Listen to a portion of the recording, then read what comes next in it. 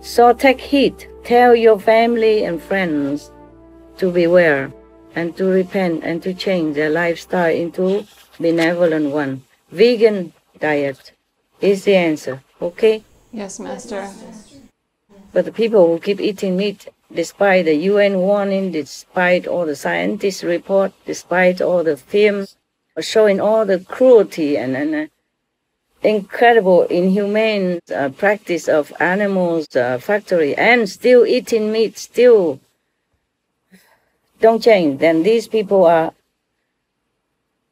not redeemable, okay? It's 21st century.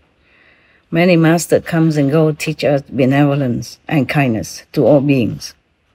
We cannot continue massacring other beings or humans.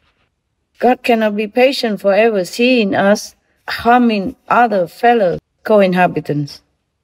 But if we stop, we repent, God will immediately forgive and forget. And we will all enjoy this life in abundance, happiness, and go to heaven when we leave this world. I promise. Heavens are my witness. God is my witness.